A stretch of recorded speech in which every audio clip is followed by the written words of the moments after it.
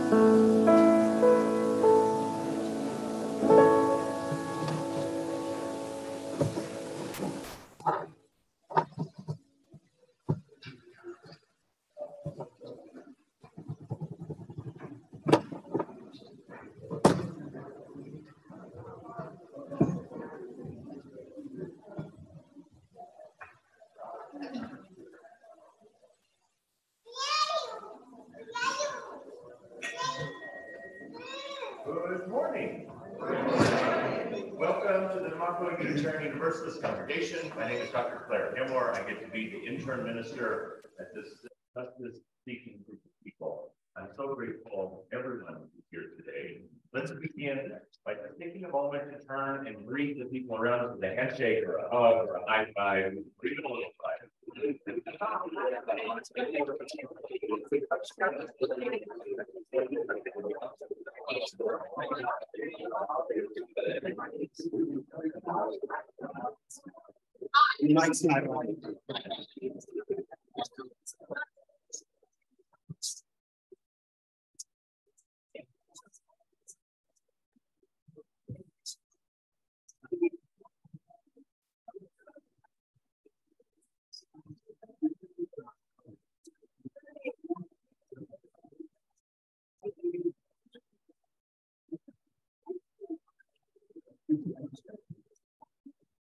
Let's take a moment just to arrive at the big breath in, let it go. Whoever you are, no matter how lonely the world offers itself to your imagination, All of you, like the wild geese, harsh and exciting, over and over announcing your place in the family of faith. No matter who you are, no matter who you love, no matter where you came from this morning, we're grateful that you are here. I invite you to join us in saying together our congregational affirmation. Love is the spirit of service.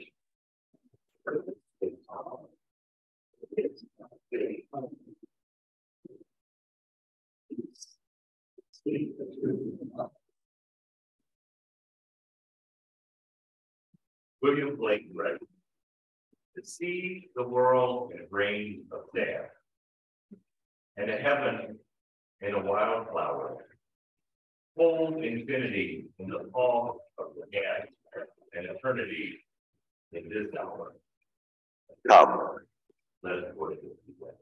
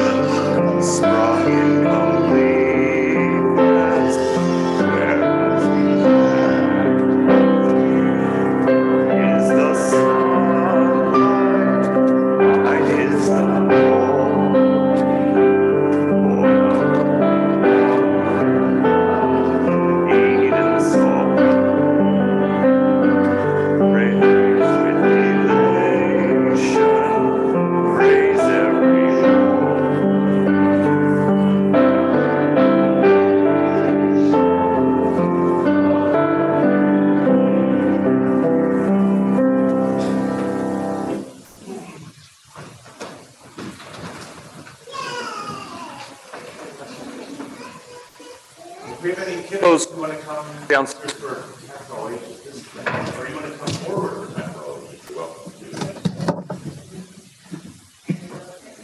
Today's service invites us to think about tragedies that we've seen around us. And one way that I invite us into that today is through nature. And so today's book is called Zonia's Rainforest, which I really love and find both of these ideas.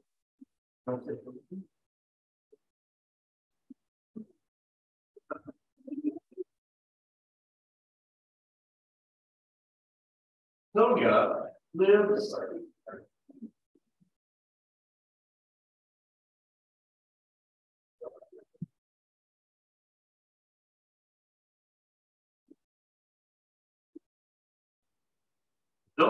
lives with those she loves in the rainforest, where it is always green and full of life.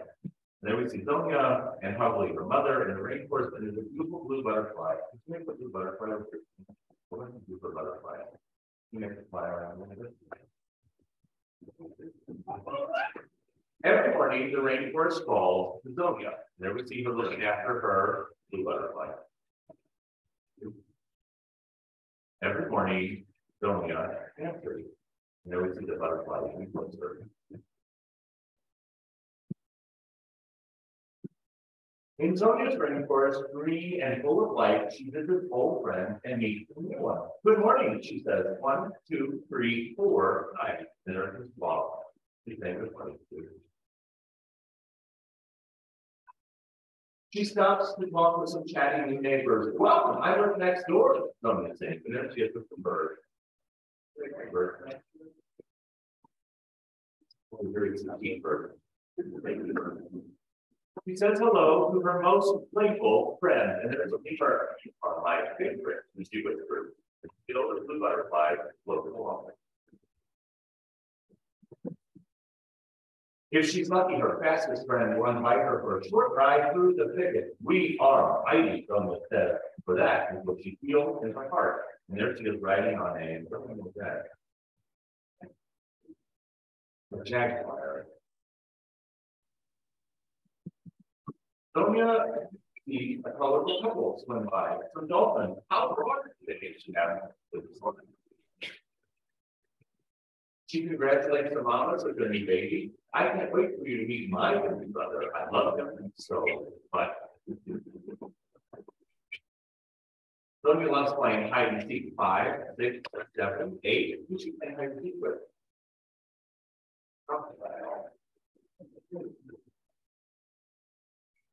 Some friends help Sonia see things in new ways.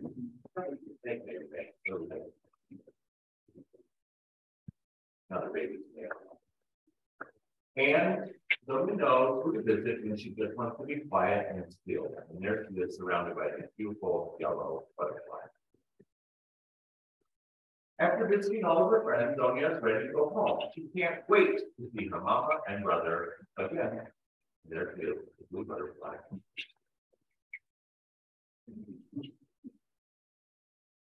But on her way home, Sonia comes across something she's not seen before. Right when she runs the rest of the way home. What happened to her? What did you do?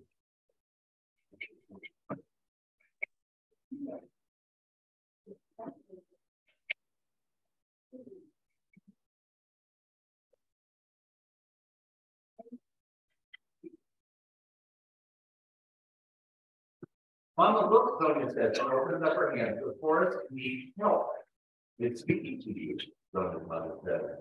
And I will answer, said Sonia, as I always do. There's Sonia looking back at the rainforest and the blue butterfly, and she says, we must all answer. Really closely to yourself.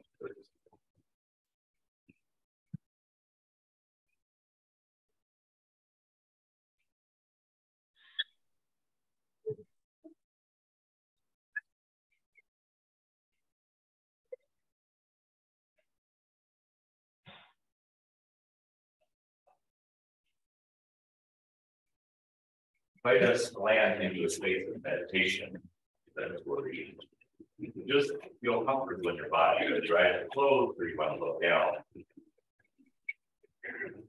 When you're ready, let's take a 3 breaths together into a light. Take the first deep breath in. Let it go. Have a big breath again. Let it go. Take one big breath in. And let it go.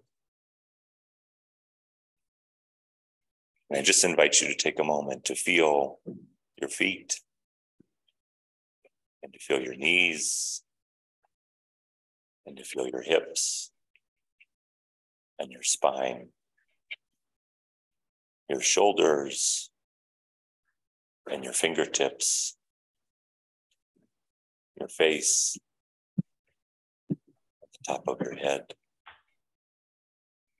and to just breathe as is comfortable. Mary Oliver writes, the question is, what will it be like after the last day? Will I float into the sky, or will I stay within the earth or a river, remembering nothing? How desperate I would be if I couldn't remember the sun rising, the video? Rivers. You go watch it on the iPad. Here, I've got the video here. Now I have video and audio, it seems.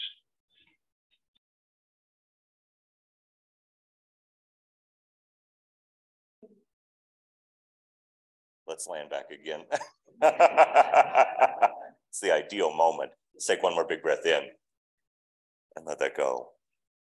And we'll just finish this with your eyes closed or just a soft gaze, whatever's comfortable. Late yesterday afternoon, in the heat, all the fragile blue flowers in bloom in the shrubs in the yard next door tumbled from the shrubs and lay, wrinkled and faded on the grass. But this morning the shrubs were full of blue flowers again. There wasn't a single one on the grass. How, I wondered, did they roll or crawl back to the shrubs and then back up to the branches, that fiercely wanting, as we all do, just a little more of life? How, I wondered, did they crawl or roll back to the shrubs and back up to the branches, that fiercely wanting, as we all do, just a little more of life? Let's take a moment to just sit in the space of meditation together.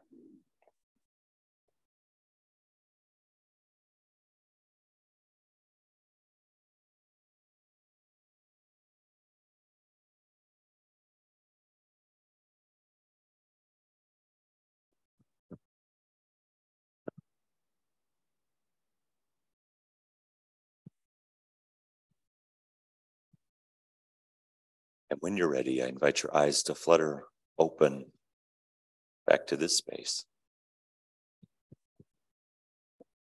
Robert Frost writes, "Nature's first green is gold, her hardest hue to hold, her early leaf's a flower, but only so an hour.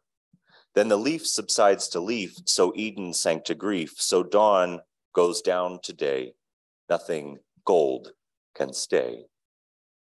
This is the time in our service each week where we honor moments that are both gold and green and brown, moments that have lost touch, our joys and our sorrows. And I'd like to begin by offering an opportunity for anyone visiting for the first or second or third time who's feeling brave, who wants to wave and say hello so we can greet you. And I'll just ask that after we hear from each person, we'll respond by saying and moving, "We hear you, and we hold you, and we care for you." Do we have any first, second, third time visitors? Yes. Did you just say your name? Is that okay? Hi, this is about my third time. My name is Terry. Terry, thank you for being with us. We hear you, hold you, care about you. Hi, my name is Casey, and this is my first time here. Thank you. Thank you for joining us, Casey. We hear you, and we hold you, and we care for you. Right here. What's that? Want to? For our people who are shy to say their names, we still will say, and we hold you, and we care for you. Do we have birthdays or anniversaries we want to celebrate this week?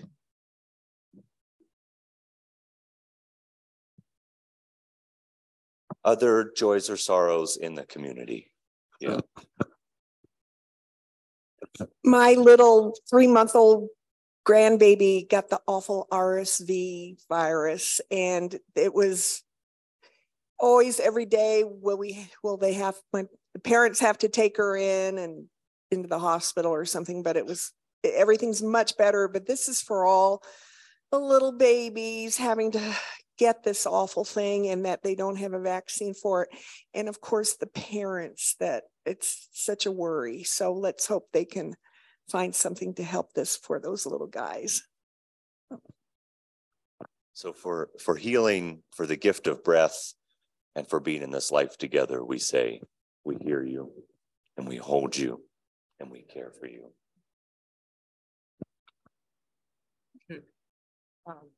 We lost this week a very good family friend of my son and our family to pancreatic cancer.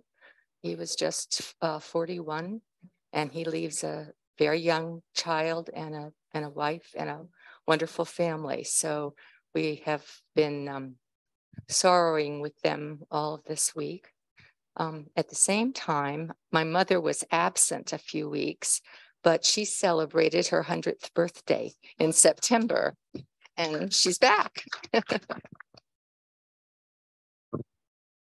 Let's do those as two. So first, for holding you all and the young ones and family in deep sorrow, we hear you and we hold you and we care for you.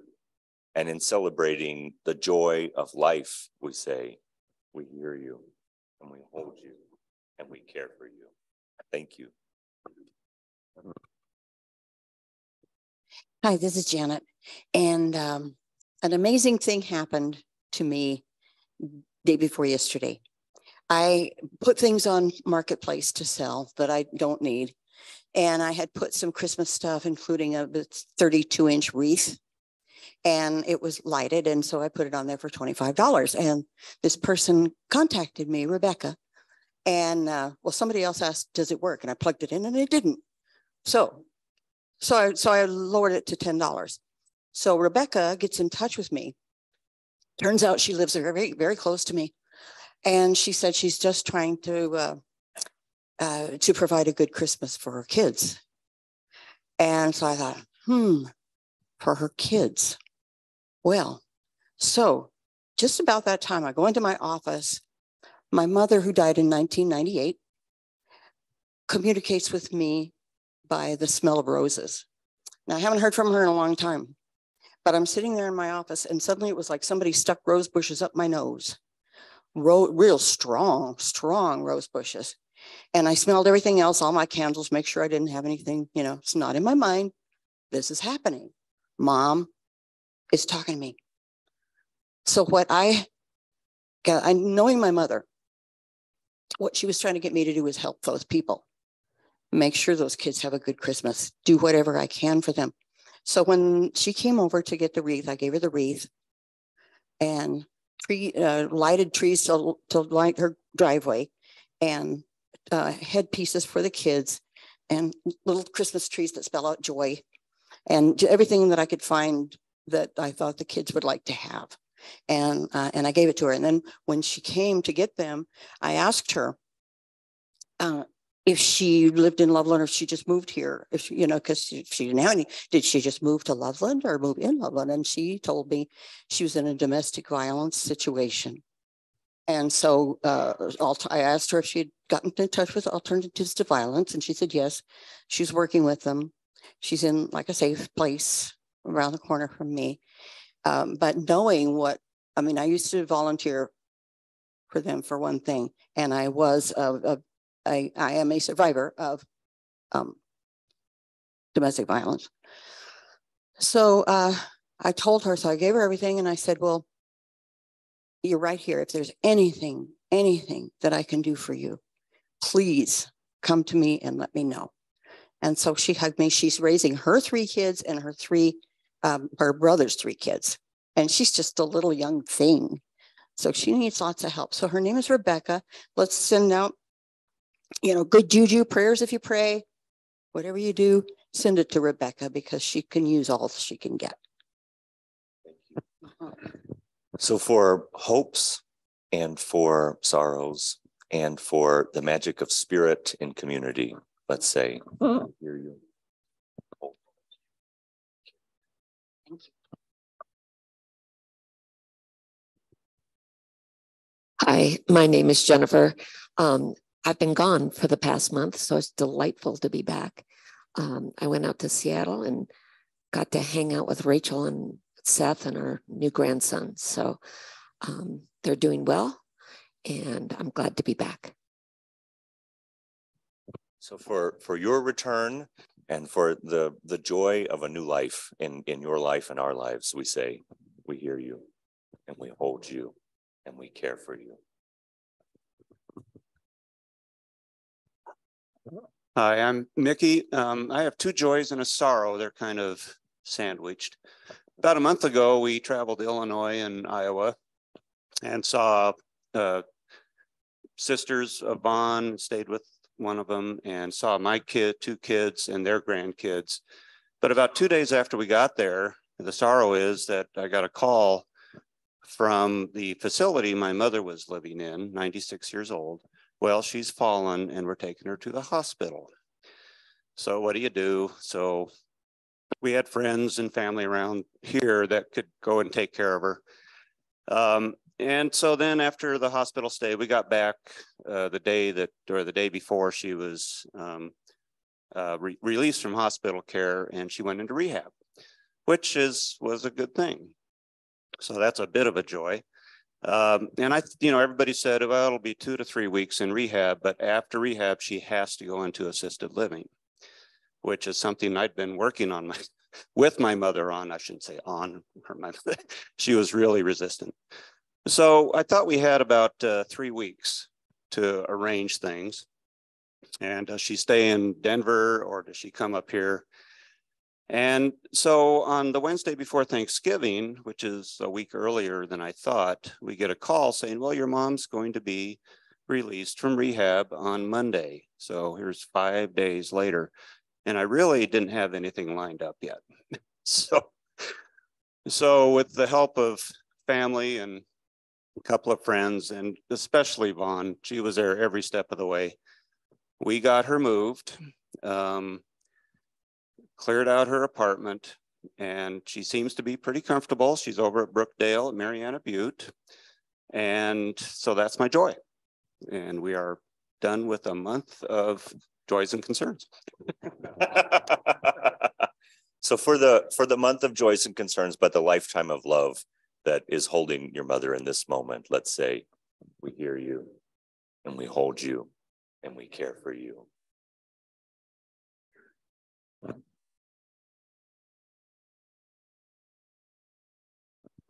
Hi, I'm Kathy. My good friend Michelle, back in my hometown of Manitowoc, Wisconsin, passed away on Tuesday. She offered her home when my mother went into the nursing home and we sold my mom's home. We didn't have anywhere to stay when we went back there. And each of us had agreed we would go back twice a year for at least a week. And Michelle opened her house to us. She had 2 bedrooms that she'd created upstairs with a private bathroom. She made us coffee. She made us breakfast. She took care of us. We started calling it the Hartman Hotel. And all of us stayed there whenever we went back to see my mother. Well, this past probably July, she was diagnosed with brain cancer. And so she went pretty fast all in all. But the good thing was that she has 2 lovely sisters, the 3 of them were inseparable. And then a brother who was a Vietnam vet and was very troubled. And through this whole caretaking of Michelle, they all got themselves back together as a family. And it's a really good thing that came of it. So for the blessings of hospitality that live in this life and the next, and for holding each other in our deepest moments, our opportunities for growth, we say, we hear you, and we hold you, and we care for you. On Zoom, Jennifer Klein writes, I have just returned from caring for my 92-year-old mother after hip surgery. She is doing well, and I am readjusting to being back in the brisk weather. Jennifer Klein. So for readjusting and for celebrating, again, the joy of life, we hear you, we hold you, and we care for you. I thought I left a green fuzzy jacket here, and I found one hanging over there, and I took it home. My wife pointed out that wasn't your jacket; that's somebody else's. So I put it back, and so if anybody missing a green fuzzy jacket, then there you go. I left it there. Secondly, I was gonna. These little plastic things are not very exciting, but they're great at holding everything from seeds and nails or whatever. I have a bag full of these, which I will give away if anybody wants them during the break and during the lunch. So I think it was all I was going to say, but I think so, yeah. So for I'm sorry, if anybody, I'm trying to clean out my house, my wife's suggestion, and. So, well, not the whole house, but just the quote office that I have my stuff in. So if anybody feels like nothing better to do with their time and they want to volunteer to help me sort through it, I'll probably bring some of it up here to give away, possibly sell, but also give away. But if you're interested in helping me do that, Christine Avio is going to help me, but she backs off. So if anybody's interested, it's not essential. I'm sure I can find other places. So for the joy of upcycling, let's say, we hear you and we hold you and we care for you. And let's say one more for those that are deep in our hearts, for the joys and sorrows that we hold close inside, and for all those that we don't yet know. Let's say, we hold you.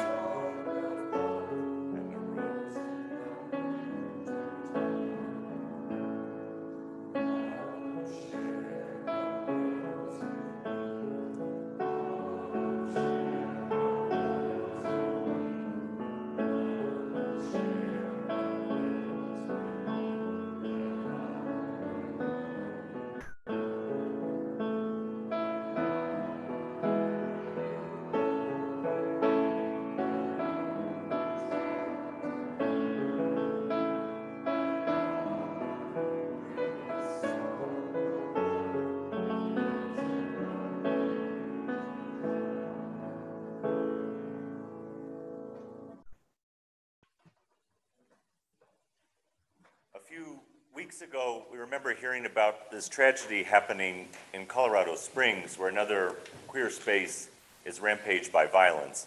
And after the service, Reverend Dana and I were talking about it, and she said, I feel like I just didn't give it what it needed in the service.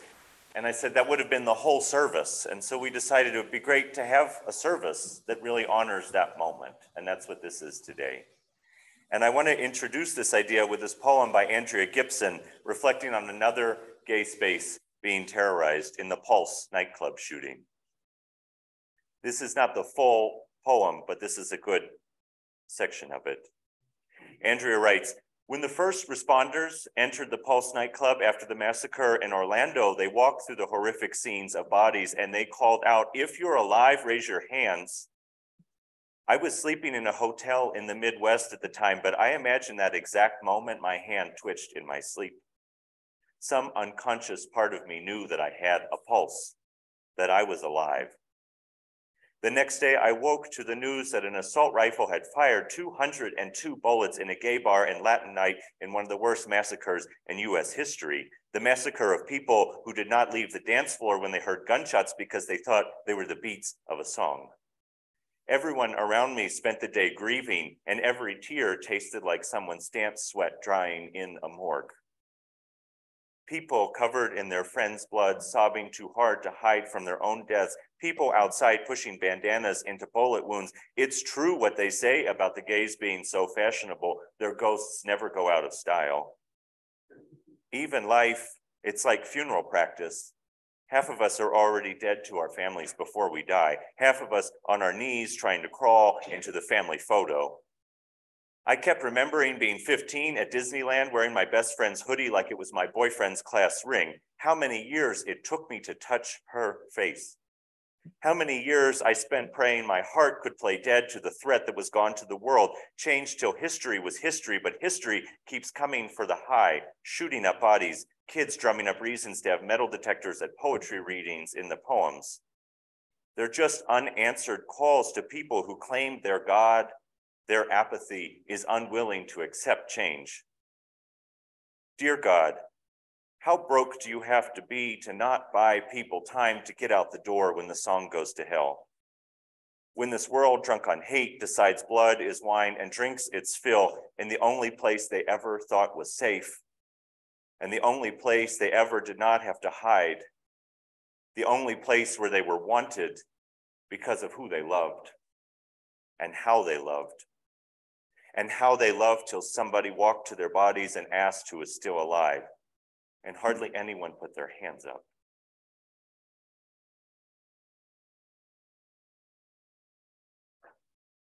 It just invites to take a breath in, to let it go. And another breath holding that and letting it go. And I just invite you during the offertory into a space of meditation, into a space of quiet, into a space of holding this tough poem, into a space of holding how hard this moment is in our world right now.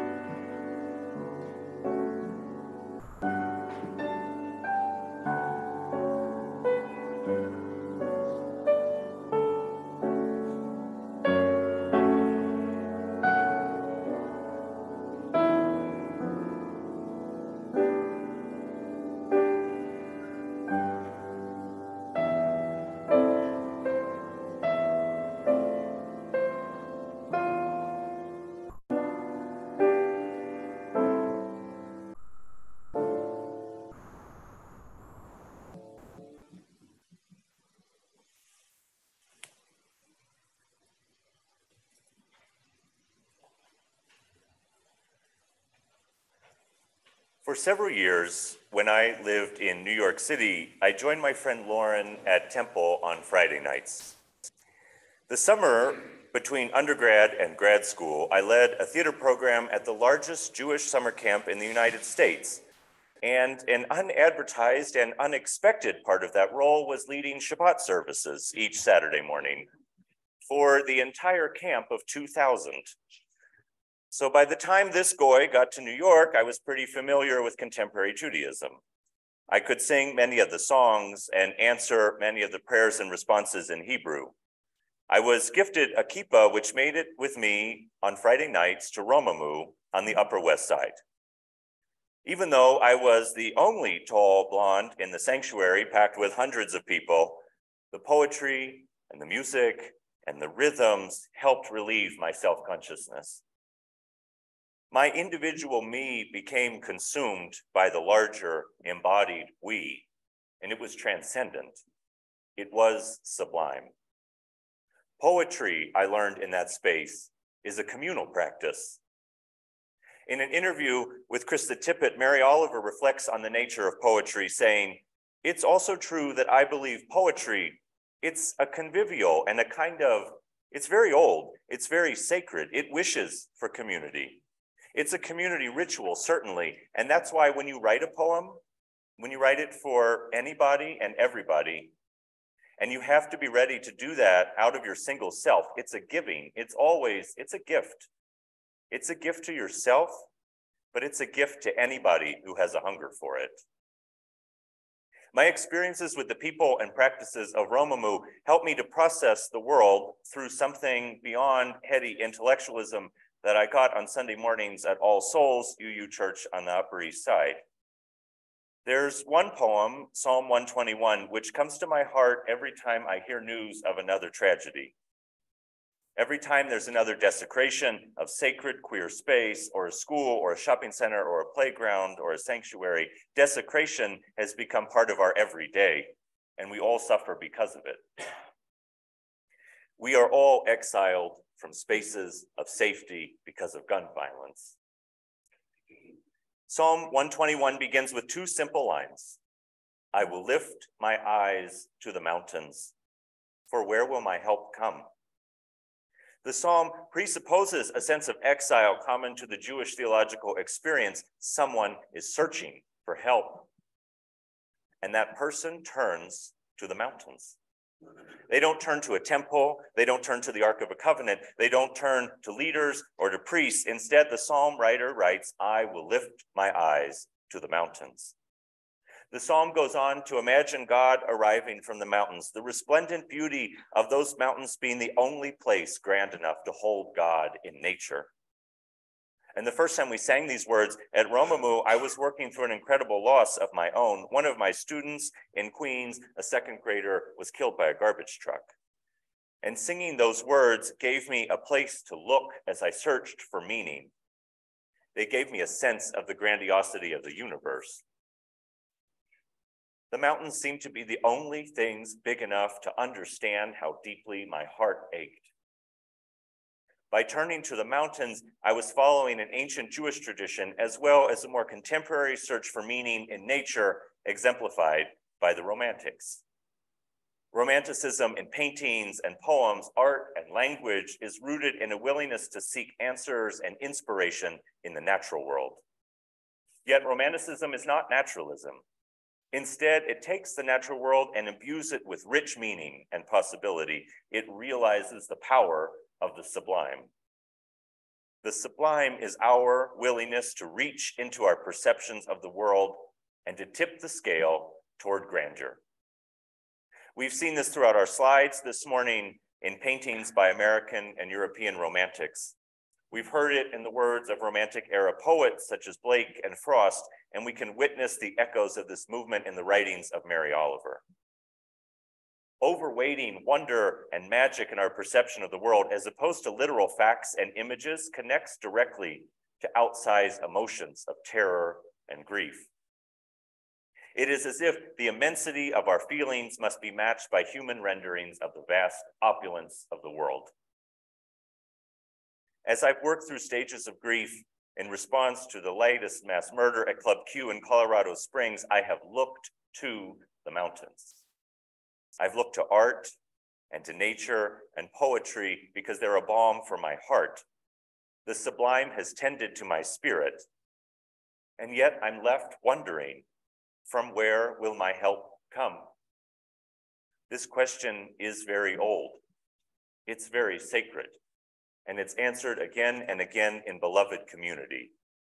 While my eyes may be to the mountains, my hands must be stretched out, telling us that I am alive, reaching for more than this one wild, precious life. If you're alive, raise your hands. Help will come from hands outstretched, hands that hold the sacred power of life in rooms and in countries that are full of death. Hands willing to do the hard work of making changes in our laws and our culture, and all of that must happen, but we are here right now, and we are grieving, and I say it is enough to just hold out your hand and say that you are alive. It is enough in this moment to cast your eyes to the mountains. It is enough to experience the world around us with heightened wonder, because these practices fill our hearts. They help us to press on through the box of darkness that we find ourselves in. In her poem, The Uses of Sorrow, Mary Oliver writes, "In my sleep I dreamed this poem. Someone I loved once gave me a box full of darkness. It took me years to understand that this too was a gift."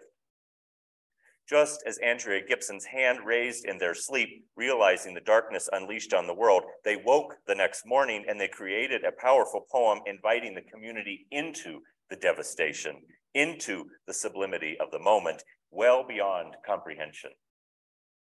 Oliver's poem does the same, appearing in a dream as if too tender to realize in consciousness. These words remind us of the gifts of sorrow.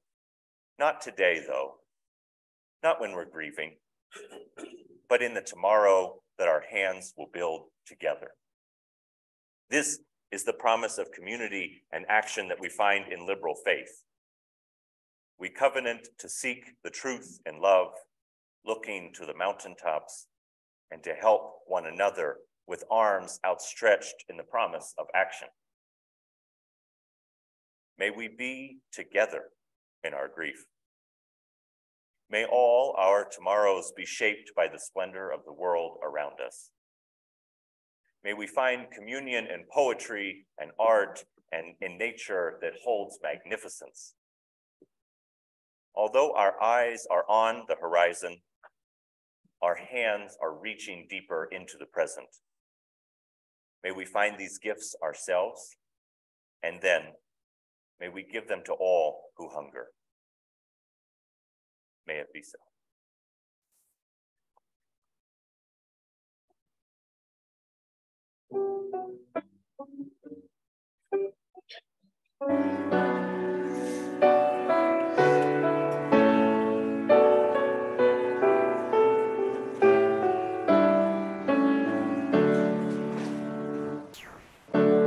Creatures of the earth and sky, come kindred, lift your voices high.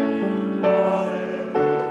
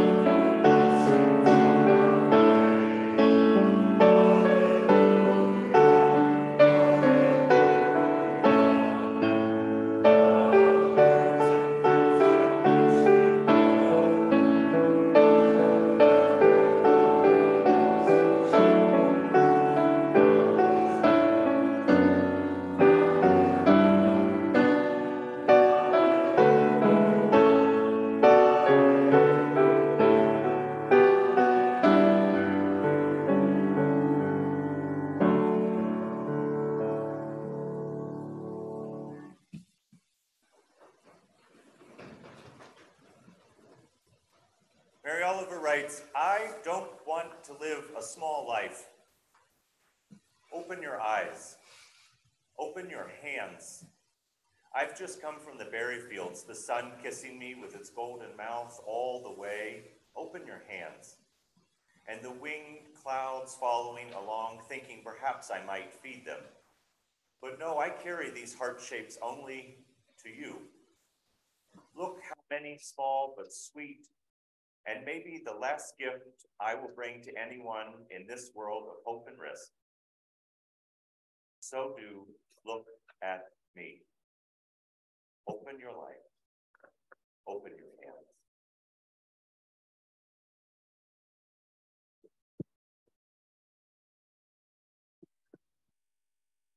Let us open our hands and spread our arms wide, reaching into this day, into this world, into the sublime, stretching into life.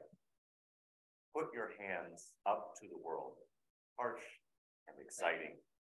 We are alive. Let's land with a big breath and pull your hands up in the air with it. Pick it up and let it go.